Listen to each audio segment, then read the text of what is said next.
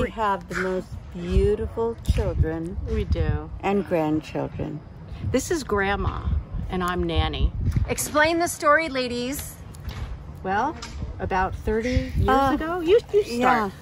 Yeah, 30 years ago. It was 20 years ago today. I was invited to a charity event, and I decided to go, not knowing really what it was about. But the next day, or that afternoon perhaps, I was sitting with Maria Kessel. That's me. And that's her. And Quiet on the set. Really? Quiet on the set. Quiet on the set. We have so many stories to tell. Mr. Grumpy is back there. So we were sitting at the Four Seasons Hotel in overlooking in Palm Beach and looking over this unbelievable, beautiful day of sailboats, and I said, isn't that beautiful? And you guys did not know each other? No, it was the first time we met. We did some work. Your vitamins. I knew you through Steve, a friend of ours. Right. Yes. And we did some work together, but we had never met each other. And this was. But you knew who Michelle Phillips was. Of course. The legend. We were the legend, and I was in the print media, so of course we knew each other that way. But but fast forward to that summer, we had a home in Maine because Florida gets very hot in the summer. No, I have to finish my story. Oh, okay. Okay. We do so, we're all sitting out on the veranda of the Four Seasons Hotel. And I said, isn't that beautiful? And she says, what? And I said, you know, all those beautiful sailboats in the bay. And she says, you like to sail? No. I said, well, yeah. She says, get her a sailboat.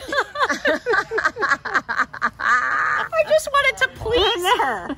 Even and back the next then. day we were on Walter Cronkite's boat. Walter Cronkite's boat. It wasn't Gary Hart's boat, thank God. Monkey business. No, it wasn't that. And off we were into the wild blue wonder. Bay, and it was so wonderful. And we have become friends for decades and decades. And family. And family. So the next summer, Michelle came to visit us in Maine.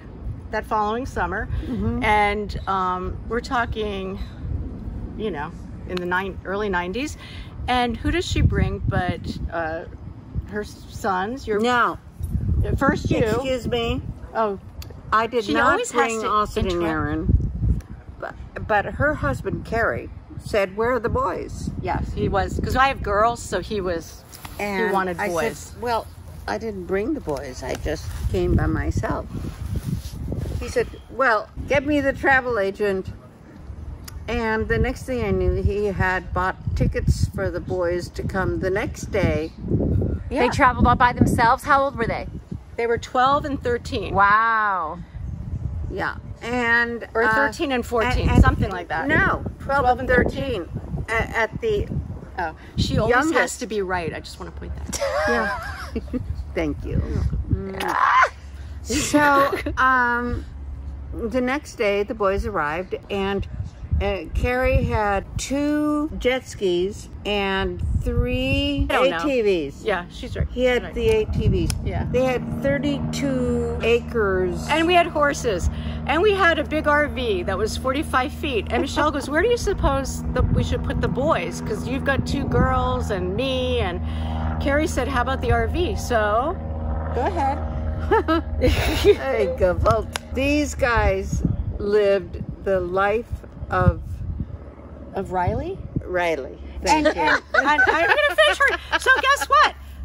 Now, okay, so my daughter Lois, who was 10, and the boys were 12 and 13. Okay, that was in the early 94, something like that.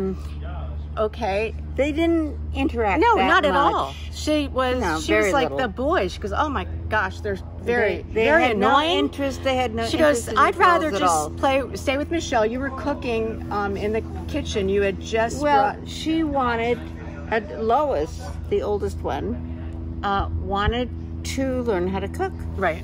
And so that's what we did. We cooked I was thrilled. every day. And Lois just, oh, God, loved As it. long as it wasn't my cooking, she was thrilled. And Michelle's cooking is pretty amazing. So she was thrilled. So that was that. And then we kept in touch over the years. And Lois had an interview probably 5 or 6 years ago in LA. So No, but before that, she wanted me to send a letter to the college. Oh, that's right. Boy, you have such a good memory. Yes, Michelle was you sent a letter as a reference stating, what a fine girl Lois was. And, just all through our life, we've been connected. And most of it through charity events. And I have to say, you've been so wonderful. And She's my little darling. She's your little darling. and so now we can get to... Yeah. Then I called you saying she had an interview. And she said she had an interview with Hallmark. Coming from New York. So she was coming from New York and leaving the same day. So it was a red eye. And I said, oh my God, let me call Auntie Michelle. She'll take you out to lunch or something because you've got like 6 hours between your flights. So I made a reservation at Pastina, my favorite restaurant, and we were going to meet at like 1 o'clock or something. And as I was leaving the house, I said, I should have invited Austin to come and join us. And Austin is your son. Just Austin's to clarify. my son. Okay. Austin's my son. And did you say to Austin, by the way, it's Lois? You haven't seen her since you were... I'm just wondering. And yeah, no, I did. And he said, yeah, I kind of remember her. She was 10. Yeah. He had no interest in her when she was 10. Nor her with him when he was 12. Right. So I said, well, listen, I was walking out to the house to get into the car. And then I walked back and I called him and I said, I'm taking Lois Castle. Remember Lois Castle? He says, kind of. I said, good, okay. I'm taking her to lunch, and if you want to join us, we're going to lunch. He says, when? And I said, now. He said, okay, I'm there. And we had a lovely lunch. And then I left them standing in the parking lot talking to each other. Because Lois had a few hours still before she needed to get to the airport. Right. But I didn't know that. No. And it didn't even, nothing occurred to me. It's like, yeah, good, okay, goodbye. And so, now this was in August. I took Austin to Venice, Italy for his Christmas present. Meanwhile, Lois had moved there. To LA? To LA in October. Yeah. And neither of us No, said, how's it going? Are you still keeping in touch? That type of thing. Right. I had no idea that they were keeping in touch.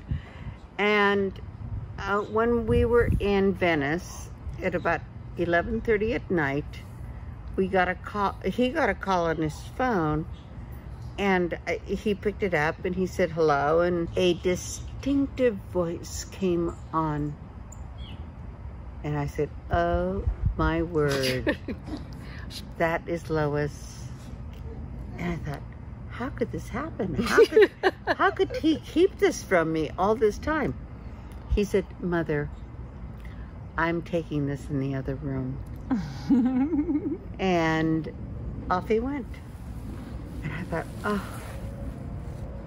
oh God, how beautiful this would be. And when was this, Michelle? This was what? I'm losing track of time. 5 years ago? 6 years ago? 7 years ago. 7 years ago. So in a minute, you're going to have to, our director's going to have to turn around and, show the results. So anyway, now, 3 years ago, over 3 years ago, our children were married. Oh. And almost a year ago, we had A little baby boy. It's like we had the boy. I'm It's Nanny. our baby. Yeah, we made baby nap him. Aiden. She's grandma and I'm Nanny. Okay, so now we're going to give them instant gratification. All right, so now that you got the backstory. Dun, dun, dun, dun, dun, dun, dun, dun, dun. Dun, dun, dun, dun, dun, dun, dun, dun, dun. Say hello, dear. And I am the proud auntie of Aiden. Are you a California baby? Are you a California baby? Can you wave to Auntie? Come give us some California preaching love. Yes, sirree. Can you wave? This is his first episodic. What's your episodic rate? What am I going to have to pay you for this? Oh my goodness. And this is Mama Lois, who I don't think wants to be on camera. Yeah, wait, I just have to say before we end this that she just said to me that she's the one who taught him how to wave. Oh, To do Mom. the I California did. preaching, dream, and wave. And But it like, does do you look very understand similar. that? Do you understand that's every best friend's dream, that their kids will get married and have babies together? Oh, you can't even imagine it. You can't imagine it. It comes. And we're best friends. We are such good friends. Yeah, we have always been best friends. And She's saying good, you're saying best. I know, wait a second. My word's better than yours. No, you said you were good friends, but I said we're best friends. We're best friends. We're BFFs. Yeah, and you know, it's just amazing when something so beautiful happens in life. into Yeah, families. and with all the sadness and, you know, with life and all the sadness and all the ups and downs in life, this has been pure up all the way with our families together, with both of our families. And we're talking about husbands and my husband and Billy, Mr. Yeah. AKA Mr. Grumpy. Yeah. And Michelle and I and China and myself, and we're just all, and there's been so many connections from New York and from here, and our mothers. My mother and Michelle are dear friends. It's just incredible. And it's beautiful. We're so lucky. We're lucky. We're very, very, very, very Today's lucky. a beautiful day, and Yeah. I thank God for it. Yeah. I do. How too. many times have you both been married? Are you sure that's not? Is that correct? Is that a 2 or a 3? That's a 3. Three. So who were your 3 husbands, Mom? John Phillips for 10 years. Dennis Did you ever have Hopper- children with John? Dennis Hopper for 8 days. Did you have children with John? I did. I had you. Okay. And then Dennis Hopper for 8 days, and then we'll skip over that one. That doesn't count. Skip it. No. And then I was married to the wonderful Bob Birch Yes, we loved Bob. for He was very funny. a year and a half. And it just wasn't meant to be, but I adore him, and we have a very good relationship. And then you were common law with Stephen, I think, right? For 20 years, right? Common law. Common law Anything was after 7 years. Stephen was 17 years, but that's not common law in the state of California. So we were partners for almost 17 years. But before that, I was with Jeff Tozer for 12 years. Hey, Mom, did you know that it was Cass's birthday last week? Yes. Do you always remember her birthday? No. You sometimes forget? Yeah. How did I you know this year? You told me. Oh, I told you. I did? Yeah. But I love her. I told her too, brother. Anyway. I've been married Talking once. about best friends, she was definitely one of your besties, Cass, right? Yeah, she was.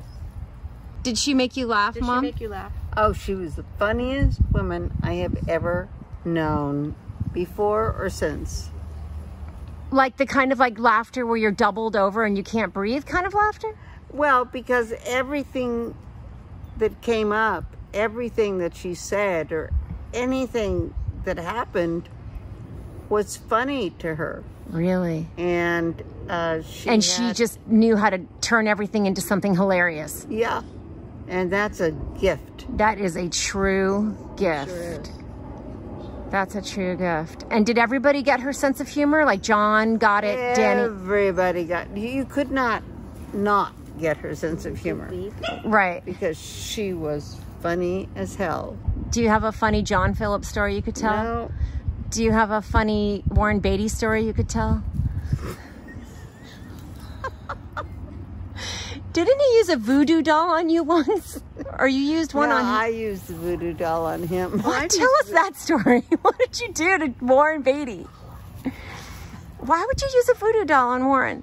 He told me he was having headaches, terrible headaches, when he was so disrespectful to me, so horrible. So I got out the voodoo dolls that I had, and I put needles in their heads. Who has voodoo dolls? You do. You just pulled out voodoo dolls? Oh, you went to Haiti and bought voodoo dolls? You went to Haiti with me. I remember.